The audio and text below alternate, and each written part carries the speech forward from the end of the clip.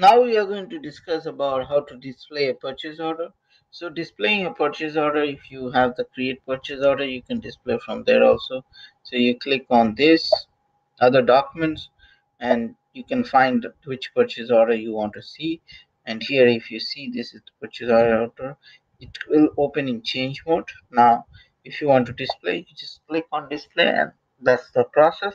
Okay, so if you notice, there are different tabs. You can see this is the type of storage location, it's being saved. This is the plant. Now lots of times you might say, hey, I cannot see, I want to see the plant number.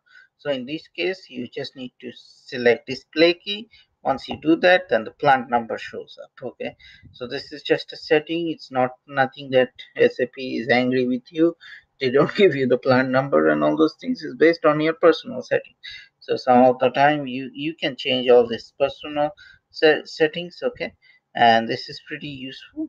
Okay, and here we have already discussed these default values that you can put. Okay, now another thing that you can do, so let's see, if you want to see another purchase order, you can just select this and you have different search help option.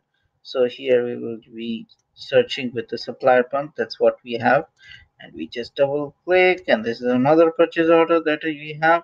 Okay, now if you notice, there is a purchase order history. So the purchase order history tells you what are the type of material documents that has been created.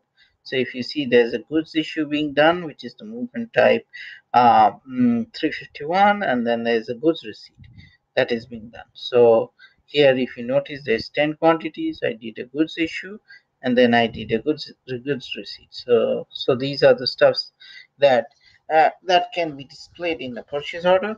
We don't have the release strategy set up, that's why we don't have, but here you can see the status of it. It's ordered and we have delivered 10, and there's nothing to invoice because this is a stock transport order. A stock transport order doesn't have anything related with invoices. So that covers everything related with displaying a purchase order.